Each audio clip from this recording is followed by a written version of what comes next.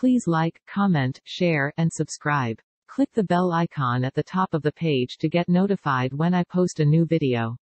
Please give this video a thumbs up.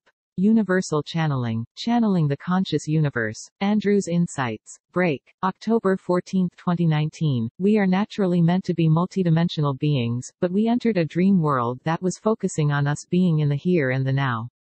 In the here and the now means this disunity reality that we're living in, not the multidimensional reality we're living. So we're addicted to this single reality, and we must break the addiction and go through the detoxification of this so that we all can understand that we have many different versions of ourself in full sovereignty, in other places, other times, and other dimensions, because it's based off of the density of your soul. Andrew Bartzis, website, andrewbartzis.com.